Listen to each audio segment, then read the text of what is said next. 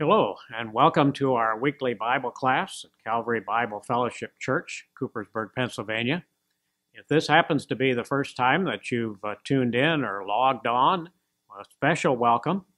I'm Dick Readgle. I'm not one of our pastors here, but I am one of our teachers that helps out when they have the need. But it's good to have each of you with us, whether it's the first time or you've been along with us all along the line since we've been taping. Good to have each of you with us. Well, what we have before us this morning is the longest chapter of the 8 that comprise the Apostle Paul's 2 letters to the Thessalonians. These 28 verses address 2 major doctrines of our Christian faith: the return of Christ to earth, what we might call readiness, in verses 1 through 11, with emphasis on the day of the Lord, and the role of the church, what we can call relationships, in verses 12 through 28, a series of directives for followers of Jesus in the church. So that's what we'll look at as we look at this final chapter of 1 Thessalonians this morning. Let's do so and begin in prayer as we do. Lord, as we look at this last chapter, this final chapter of this letter of Paul to the Thessalonians, the instructions we read in these verses are as vital to us today as they were to those Thessalonians many centuries ago. Your word is a lamp unto our feet and a light unto our path, Psalm 119 states. So enlighten us to your truths for the church today. We pray in Jesus' name. Amen. As we've observed throughout our study of 1 Thessalonians, the Apostle Paul concludes each section, which are our chapters. The Bible was not written in chapters and verses. That came along hundreds of years later so that we could easily locate passages and truths that we wanted to look up. But Paul concludes each section, which are our chapters, with references to the return of Christ. Chapter 1, verse 10, verse 18 of chapter 2, verse 13 of chapter 3, verses 13 through 18 of chapter 4. This final chapter of 1 Thessalonians is no different. Chapter 4 concluded with Paul's description of Christ coming for his church, what we call the rapture, or the catching away of the church, in verses 13 to 14 of chapter 4. We do not want you to be uninformed, brothers, about those who are asleep or who have died, that you may not grieve as others who have no hope. Since we believe that Jesus died and rose again, even so, through Jesus, God will bring with him those who have fallen asleep. Note, if you will, if you have your Bibles or your devices open to 1 Thessalonians, that the basis of our hope, as Paul states in chapter 4, is the resurrection of Christ. For since we believe that Jesus died and rose again, as Jesus told his disciples the eve of his crucifixion, because I live, you too shall live. John 14, verse 19. That's the basis of our hope. And our hope is not something that we tend to use the word hope for today. I hope this will happen. I don't hope, or I hope this doesn't happen, or let's hope for the best kind of thing. No, it's a basis of hope that its assurance is found in God's word. That's the basis of our hope, that Jesus died and rose again. Now, as we get into chapter 5, we see Paul transitioning from the subject of the rapture of the church, Christ coming for his church, followers of Jesus, to the judgment of unbelievers, what's called the day of the Lord. So let's look at these first 11 verses. We'll read them so we have them before us, and then look at them more closely. Now, concerning the times and the seasons, brothers, you have no need to have anything written to you, for you yourselves are fully aware that the day of the Lord will come like a thief in the night. While people are saying there's peace and security, and sudden destruction will come upon them as labor pains come upon a pregnant woman, and they will not escape. But you are not in darkness, brothers, for that day to surprise you like a thief, for you are all children of light, children of the day. We are not of the night or of the darkness, so then let us not sleep as others do, but let us keep awake and be sober. For those who sleep, sleep at night. Those who get drunk are drunk at night. Since we belong to the day, let us be sober, having put on the breastplate of faith and love, and for a helmet, the hope of salvation. For God has not destined us for wrath, but to obtain salvation through our Lord Jesus Christ, who died for us, so whether we are awake or asleep, we might live with him. Therefore, encourage one another and build one another up, just as you are doing. These first 11 verses of chapter 5 are an extended teaching from chapter 4, and some combine them with chapter 4, verses 13 of chapter 4 through verse 11 of chapter 5, but they are speaking to somewhat different aspects, all of which, however, is in the framework of prophecy. Upcoming events in God's plan for the ages, what some have called the unfolding drama of redemption, as God's plans continue to unfold and work out every day. Now we found in chapter 4 that we grieve, but with hope. Paul said to those believers, loved ones, you've lost loved ones, you grieve for them, but not without hope. We suffer, but with endurance. Now in chapter 5, we see that we're to serve with love, and obey with perseverance. So Paul goes from grieving but with hope and suffering with endurance to serving with love and obeying with perseverance. You see, the Word of God opens the heart of God to reveal the will of God. The Word of God opens the heart of God. That's how we know God. And through that, His will is revealed. The Word of God opens the heart of God to reveal the will of God. Likewise, the authority of the Word through assurance by the Word brings comfort from the Word. The authority of the Word through assurance by the Word brings comfort from the Word. That's what Paul was trying to convey to these Thessalonian believers. As Paul ends chapter 4 in that manner, verse 13, he does so in this section, the first 11 verses of chapter 5. So he continues on with the overall framework of prophecy, but in a little different emphasis, as we'll see in this 5th chapter. One of the intended purposes of the Bible throughout Scripture is to infuse us with hope. Romans 15, verses 4 and 13, penned by the Apostle Paul, probably 5 or 6 years after this letter to the Thessalonians, he writes, whatever was written in the former days, and he was referring primarily to the Old Testament, was written for our instruction, that through endurance and through encouragement of the Scriptures, we might have hope. And then verse 13, may the God of hope fill you with all joy and peace in believing, so that by the power of the Holy Spirit you may abound in hope. So in Romans 15 and verse 13, he uses the word hope 3 times. So that was Paul's recurring theme, whether it was to the Romans or to the Thessalonians here, that they hold out rather than fold out, or hold up rather than fold up. A lot of people are nearing that today, folding up in the midst of everything. But Paul's encouragement to them, as well as to us through the Scriptures, is to hold up. Why? Because Christ is coming. Why? Because he rose from the dead. So as Paul sought to encourage and comfort in chapter 4, now he seeks to warn and to exhort. He warns of impending judgment on an unbelieving world, first part, and then he exhorts the believing world, followers of Jesus, to live godly lives, holy lives, pure lives in the light of his coming judgment. So in chapter 4, he encouraged and he comforted. Now in chapter 5, he warns and he exhorts.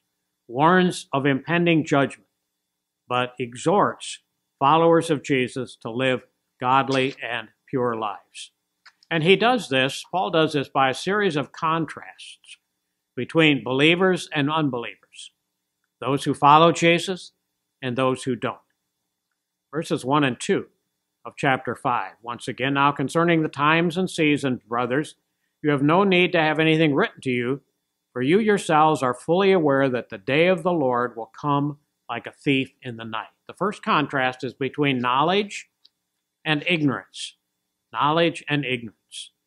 Times and seasons in verse 1 of chapter 5 in the English Standard Version, or in the New Living Translation it reads, when all this will happen.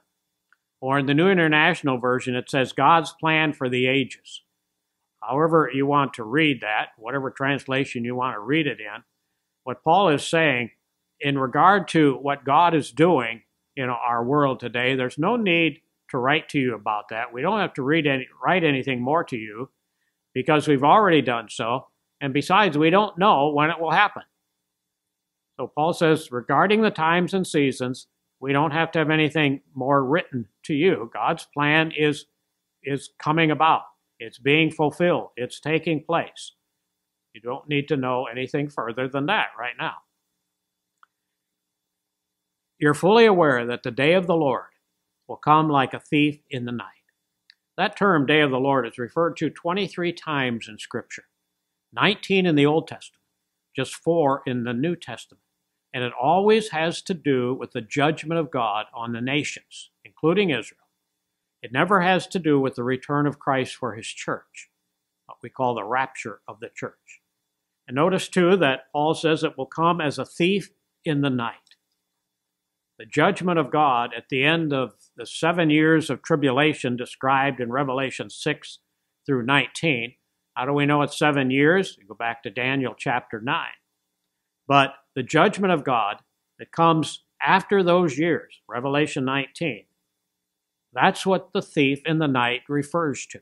It does not refer to Christ coming for his church. So those two terms, day of the Lord and thief in the night, do not refer to the coming of Christ for his church. They refer to the judgment of God on the nations and on believers. So it's important to distinguish what those two terms refer to. Otherwise, it gets quite confusing if you look through Scripture and see those various terms. The Thessalonians knew that the day of the Lord from Paul's teaching had to do with judgment. Apparently, he had opportunity to teach them that. But Paul says unbelievers are uninformed. So there is knowledge and there is ignorance, and they're uninformed to their peril. Verse 3, he contrasts expectancy and surprise. As we've read, while people are saying there's peace and security, then sudden destruction will come on them. There's expectancy, there's surprise. Believers will expect it because they know it from the Scriptures. Unbelievers will be caught by surprise. We learn also in Daniel chapter 9 in the Old Testament that a false peace will envelop the world in the time prior to God's final judgment. There will be an appearance of peace, but it will only be that, only an appearance. Just over the horizon will be God's judgment. 2 Peter 3 and verse 10, the day of the Lord will come like a thief. There's another reference to those two terms in the New Testament. The Apostle Peter wrote a decade or so after Paul's letter to the Thessalonians, but he was emphasizing the same thing. Judgment was coming. The day of the Lord was coming, and it will come like a thief in the night. Now, in verses 1 and 2, and then verse 3, notice the change of pronouns from we to you in verses 1 and 2. Now, concerning the times and seasons, brothers, you have no need to have anything written to you. Other translations say, we do not need to write anything further to you. But there's a change of pronouns from we to you in verses 1 and 2, and to they and them in verse 3. A contrast again between followers of Jesus and those who do not follow. Is that an inference that believers will not be on the scene? They'll already be in the presence of the Lord, raptured prior or in the middle of the tribulation, in the midst of all this judgment. Because remember, the day of the Lord refers to that period of judgment, Revelation 6 through 19. Could this be a reference, or an inference rather, that the church is no longer here, that is already in the presence of the Lord, snatched away prior to the beginning of all that, what we call pre-tribulation rapture, or in the middle of it, mid-tribulation rapture? Well, perhaps it is, but perhaps it's not either. Maybe reading too much into this passage. It's how you want to interpret the Scriptures. It's not whether it's going to occur, but when it's going to occur. There's a contrast going on in verse 3 through verse 5, sudden destruction will come upon them, unbelievers, as labor pains come upon a pregnant woman, and they will not escape. But you are not in darkness, brothers, for that day to surprise you like a thief. Verse 5. For you are all children of the light, children of the day. We are not of the night or of darkness. There's a contrast between a thief and a baby, and a contrast between light and dark. You are the followers of Jesus in these verses 3 through 5. Thessalonians were enlightened. Them are the non-believers who are unexpected. For them, the day of the Lord is a thief. To believers, it's like a new birth to be welcomed. So there's the contrast there of the thief and the baby, light and dark. Verses 6 through 8 is another contrast. So then let us not sleep as others do, but let us keep awake and be sober. For those who sleep, sleep at night, and those who get drunk are drunk at night. But since we belong to the day, let us be sober, having put on the breastplate of faith and love, and for a helmet, the hope of salvation. Here's the contrast between sobriety and drunkenness. Those who are sleepy, or those who are drunk, are unobservant, intoxicated by the stimulants of the world and its offerings.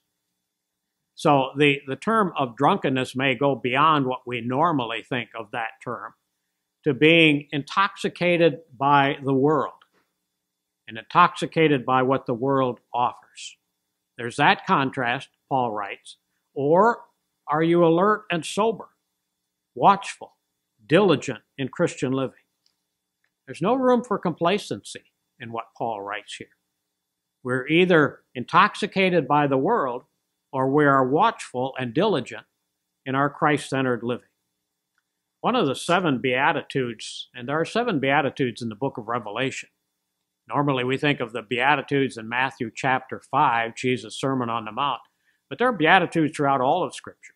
And in Revelation there are 7 of them. One of them is found in chapter 16 and verse 15. I am coming like a thief. There's another reference to the thief. Blessed is the one who stays awake, keeping his garments on.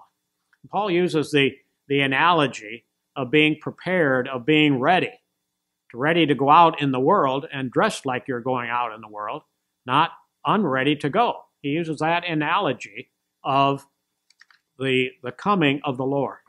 And we are prepared, he says, by arming ourselves with faith, that is with trust, by love, that is depth, and hope comes up again, that of confidence. Discipline and self-control should be our approach to life at all times. Faith in what Christ has done, verse 10, which we'll get to in a moment. Love from what he does, verse 9, and hope for what he will do. That's our confidence. Faith in what Christ has done, who died for us, verse 10. From what he does, he's not destined us for wrath. Hope for what he'll do. We might live with him. So armed with the conviction of faith, with selfless love, with assurance of deliverance from God's wrath. Thus, we're to be mentally active, spiritually alert, and prophetically aware. All of that's within these verses of 6 through 8. That Paul contrasts sobriety and drunkenness, that we are prepared for what's coming, that we arm ourselves with faith, with love, with hope, that we live disciplined and controlled lives because we have faith in what Christ has done, love from what he does, and hope for what he will do. And so armed with a conviction of faith, with selfless love and assurance of deliverance from God's wrath, thus we are to be mentally active. Now that gets more difficult the older you get. I can attest to that. But mentally active, spiritually alert, and prophetically aware. There's a reference back in the Old Testament, 1 Chronicles 12 and verse 32, that lists the 12 tribes of Israel, and they are preparing for David to take over the kingdom of Israel. And in 1 Chronicles 12 and verse 32, there is a reference to the men of Issachar. And it states that they understood the times and knew what Israel should do. That's to be us. We're to be spiritually alert, mentally active, prophetically aware, so we can understand the times that we're going through, not be baffled by them, and know what we should do and what the church should do as well. So Paul says we need to be prepared. We need to be alert. We need to be people who are sober, spiritually, that is. Again, mentally active, spiritually alert, prophetically aware. And then he has another contrast in verses 9 through 11, the last of them. Verses 9 through 11, for God has not destined us for wrath, but to obtain salvation through our Lord Jesus Christ, who died for us, so that whether we are awake or asleep, that is, whether we're living or whether we have died, we might live with him. That's a reference back to chapter 4 that we looked at last time.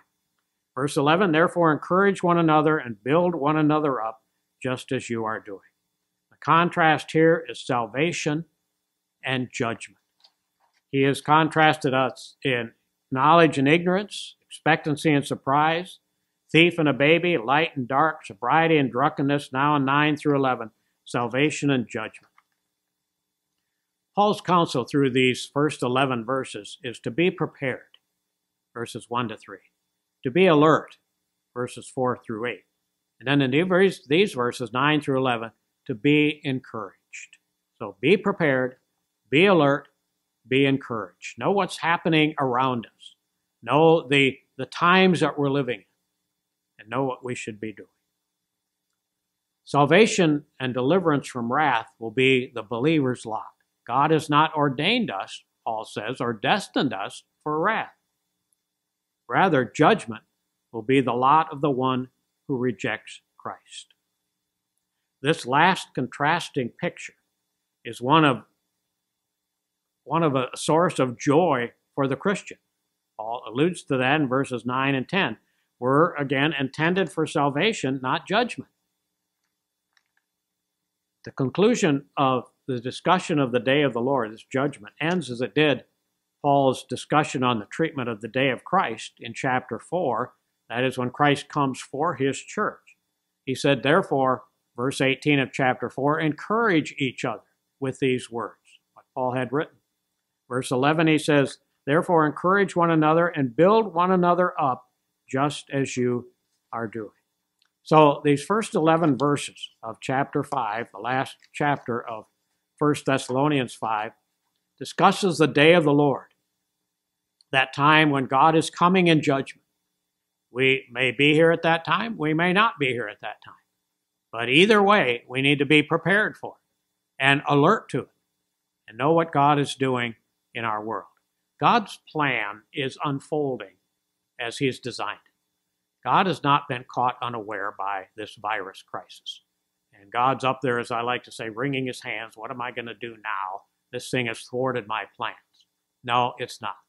God's plans are unfolding day by day, week by week, month by month, year by year, as he's designed them to be. This is all part of God's plan, as he is sovereign in our world. Well, the final segment of chapter 5 then, which includes verses 12 through 15, addresses relationships within the church. As we saw, the first 11 verses have to do with the return of Christ, readiness. These verses of 12 to 15 address relationships within the church. And Paul gives us 9 directives. He gives 9 directives to the Thessalonians that carry over to us, that we can take and apply to us as much as it applied to them. He says, respect and esteem leadership. That is the leadership within the church. Respect them and esteem them, because they are the Lord's appointed over us. Now, we may not always agree with them, but we must respect them and esteem them. Be at peace with yourselves, he writes. Admonish, encourage, help. And the church is doing that today, helping many people. Our deacons here at Calvary Church are reaching out to our families within the church and probably beyond that to help. And many people within the church are helping neighbors and others during this virus crisis. We're to help. We're to be patient with each other. That certainly is appropriate today, to be patient with one another because we're all in this together. Don't retaliate, but endeavor to do good to all. In Paul's letter to the Galatians, which may be the earliest of his letters, written prior to Thessalonians, he writes in verses 9 and 10, "Do good to all, especially of the household of faith." So here are directives that Paul gives to the church at Thessalonica as well as to us.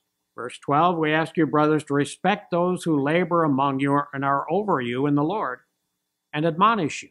That is, they challenge you. They challenge us through preaching and teaching. "To esteem them very highly in love because of their work. Be at peace among yourselves. And we urge you, brothers, admonish the idle, encourage the faint-hearted, help the weak, be patient with them all.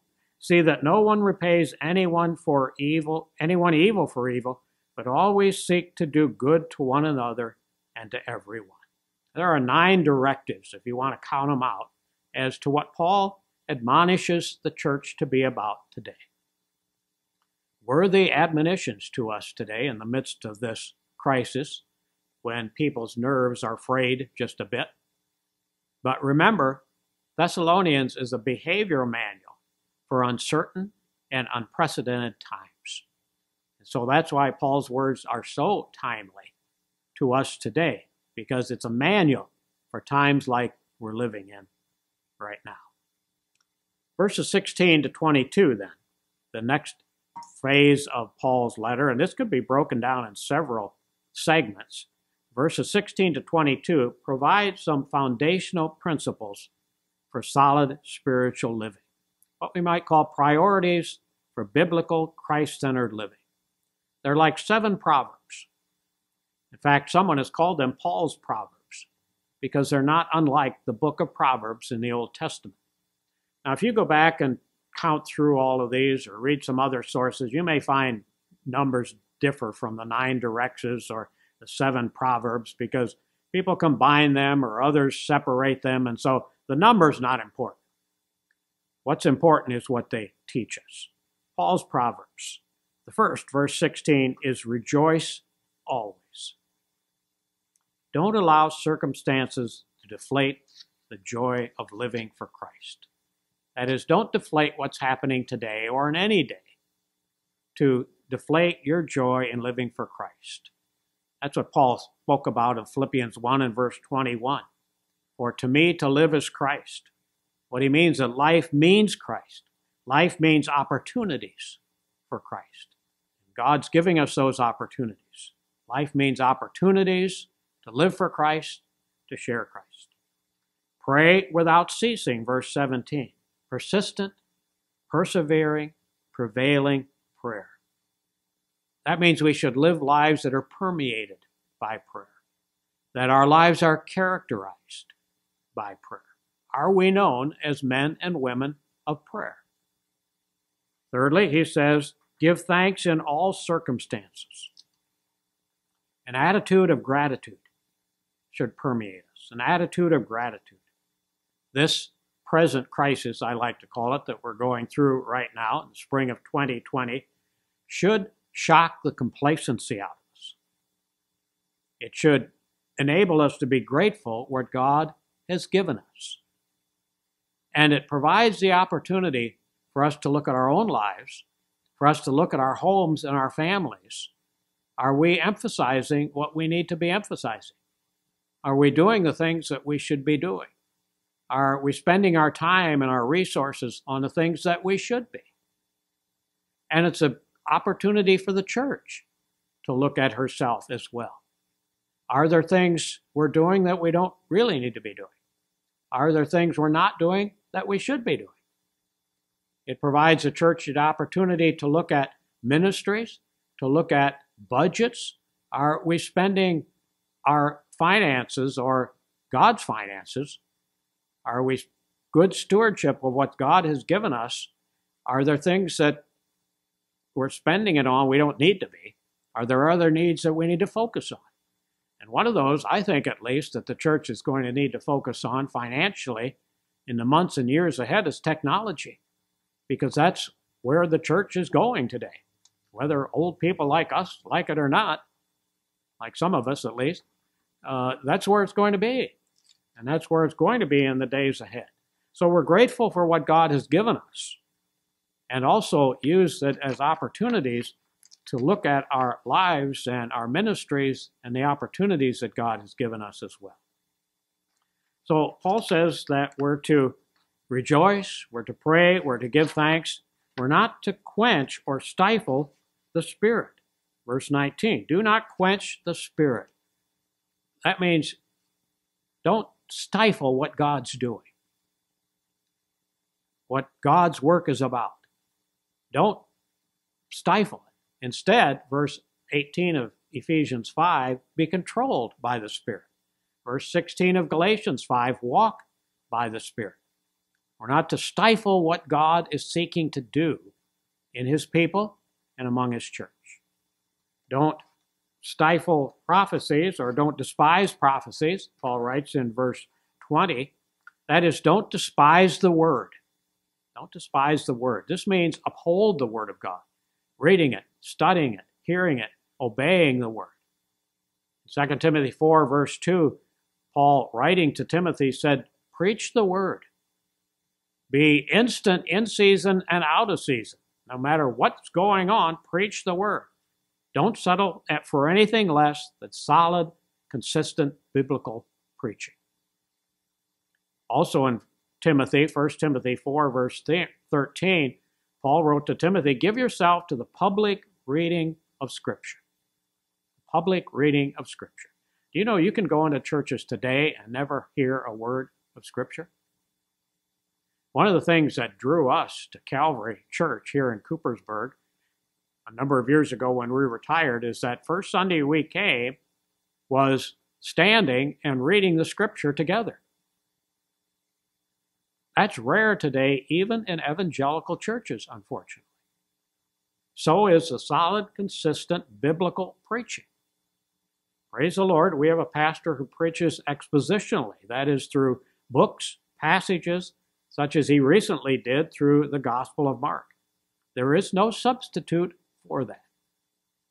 That's what the church is to be about. Paul says, don't despise the word. Prophecies, he means by that not necessarily prophetical teachings, but he means the teaching of the word. Make certain that is central in what the church is doing. And then he says also, do not despise prophecies, verse 21, but test everything, hold fast what is good. Examining the Scriptures daily to see if these things, what Paul was teaching, were so. When Paul left Thessalonica because of persecution, he went on to the city of Berea, and he taught in the synagogue there. And Acts 17 and verse 10 tells us that the people in Thessalonica were more noble than those, or in Berea rather, were more noble than those in Thessalonica because they examined the Scriptures daily to see if what Paul was teaching were so. We're to test everything in the light of God's Word. Why? Because the Spirit of God will never lead us contrary to the Word of God. The Spirit of God will never lead us contrary to the Word of God. I well remember a number of years ago in a church I was pastoring, a lady came up to me following the service, and she said, the Spirit has told me to divorce my husband and marry another man. And I said, well, lady, you got the wrong spirit. And she didn't take that well. She stomped out, and we never saw her again. But the Spirit of God will never lead us contrary to the Word of God or inconsistent with the Son of God. And then the last of Paul's Proverbs, verse 22, abstain from every form of evil or every appearance of evil. If something appears to be wrong, appears to be evil, abstain from it. So there are 7, if you count them that way, 7 proverbs of Paul, of what we should be doing and what the church ought to be doing. Rejoice always, pray without ceasing, give thanks. Don't quench or stifle the Spirit. Don't despise the teaching of God's word. Test everything, hold fast what is good, abstain from every form of evil. Just a staccato, if you will, of Proverbs of what should characterize us and the church today. John Stott, who pastored All Souls Church in London for many years, calls verses 12 through 28, which is the last final section of 1 Thessalonians 5. He calls it How to Be a Gospel Church. How to be a gospel church. And it's comprised particularly of verse 17, prayer, verse 18, praise, verses 19 through 21, proclamation, verses 20 through to 24, purity, and verses 25 to 28, pronouncement. The church is to be comprised of prayer, of praise, of proclamation, of purity, and pronouncement. And that should characterize our worship. And Paul spells it out here. And though at first glance it does not appear to be, but these verses, particularly 17 to 28, are a picture of the church at worship, addressing the corporate life of the church.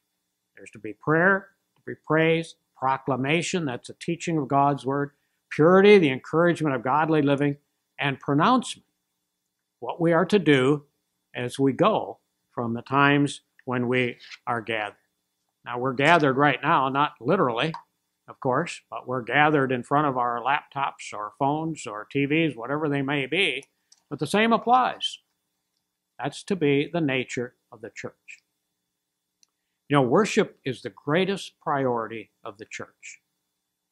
As Pastor Dave regularly reminds us, and he's right, it's the greatest priority of the church. Our BFC churches state that the priorities of the church are worship, teaching the saints, and evangelizing the lost. Now, I may not have that in the exact wording, but to worship, to teach believers, edify the saints, I think is what it says, and to evangelize the lost. Those are the priorities of the church. As we said before, up, in, and out. Worship is up, in is teaching, discipling, and out is taking the gospel to other people, helping them to follow Jesus. In his book, Be Ready, on 1st and 2nd Thessalonians, pastor and Bible teacher, conference speaker Warren Wiersbe pens, worship is the most important activity of a local church. Ministry must flow out of worship, otherwise it becomes busy activity without power and without heart. That's important to note. And it comes out of these verses, too, of what worship is. That it's the most important thing that a church does. It's to be the priority. And that's the focus of Calvary Church. That's the focus of BFC churches. And if you're listening from another church, I hope it's the priority of your church. It's the most important activity of a local church. I read in the last week or two where some have been thinking through, what the church is going to look like after this corona crisis is over, when the church gathers back. And one suggested, well, if the church really is to disciple and to teach people, that ought to be the focus. Worship should come after that. No, worship should come first. Worship should come first because ministry flows out of worship. Otherwise, as Wiersbe says, it's just busy activity without power and without heart. I know our leadership here in the church at Calvary is focusing on, when we come back together, our first focus is going to be worship. And the other things will fall in place as time carries on. But worship is acknowledging God's greatness, His goodness, His glory, His grace, and His grandeur. That's what worship is, just acknowledging that God is great, He is good, He's to be glorified, He's graceful, and He is grandeur. Greatness, goodness, glory, grace, and grandeur. That's worship. It was William Temple, who was the Archbishop of Canterbury during World War II in England, who gave probably the best definition of worship that you can find. And I didn't have room on the lesson notes that you can access by logging on to the site right below this presentation. He said that worship is quickening of the conscience by his holiness. And I'll repeat these. Nourishment of the mind with his truth. Purifying of the imagination by his beauty. Opening of the heart to his love. And surrendering of the will to his purpose. You can't get much better definition of worship than that. Quickening of the conscience by his holiness. Nourishment of the mind with his truth. Purifying of the imagination by his beauty. Opening of the heart to his love. The surrender of his will to his purpose. Now, if you'd like to jot that down and you didn't get it, you can either go back and re-listen to this or just Google on William Temple and his quotes and it will come up. Definition of worship.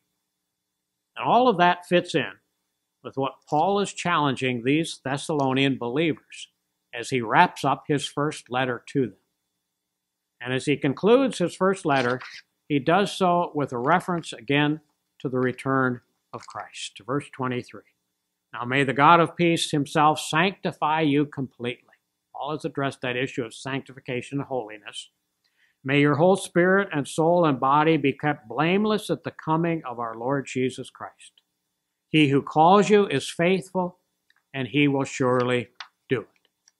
And then the last verses are short verses. Verse 25, brothers, pray for us.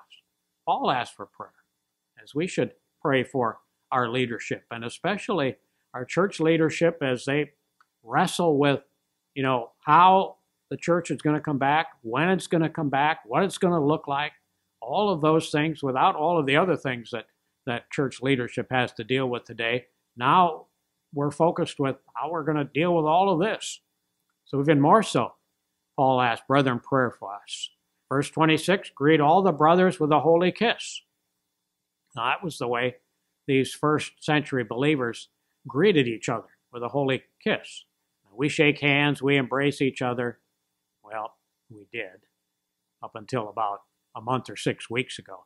Can you imagine coming into the fellowship of the church and not shaking hands or not embracing one another? I can't envision that in the church. And I don't know what it's going to look like or what we're going to do, but somehow we have to have a means to greet one another. And so we'll have to figure that out somehow. But Paul says, greet all the brothers in some way at least. I put you under oath, verse 27, before the Lord, to have this letter read to all the brothers. He strongly encourages everyone to listen to what he has written, to bring the believers together and have the letter read to them. They didn't have it in print like we do, all the copies of Scripture. They had to listen to it. And so Paul encourages that strongly. And then the last verse, the grace of our Lord Jesus Christ be with you. Well, there's a lot here in this 5th chapter. Practical, day-to-day application of teaching regarding the return of Christ and the role of the church. The second coming of Christ is not a theory to be discussed, but it's a truth to be lived. And we have that before us, just how to do that even today. Let's pray. Lord, the practical, the personal, persistent purposes for our lives today, you have spelled out to us through the pen of the Apostle Paul in these verses, in these chapters, in this letter, 1 Thessalonians. Help us by your Spirit now to live them out. We pray in your name, in the name of Jesus. Amen. Next time, we'll venture into Paul's second letter to Thessalonians, chapter 1. They're just 12 verses. And as you read through that, I encourage you to do so. You'd think Paul was writing this week. We'll look at the progress of persecution. He discusses persecution again, and we'll look at how persecution has progressed in our time, the last quarter century in this country. What would the Thessalonians say to us today? What would the Thessalonians have to say to us today? We know what Paul says in the Scriptures, but if the Thessalonians were to come among us, what would they say to us? And then how does Thessalonians relate to all that's happening today beyond what we've already looked? All of that we'll look at next time, 2 Thessalonians chapter 1. Again, thanks for joining us. See you then.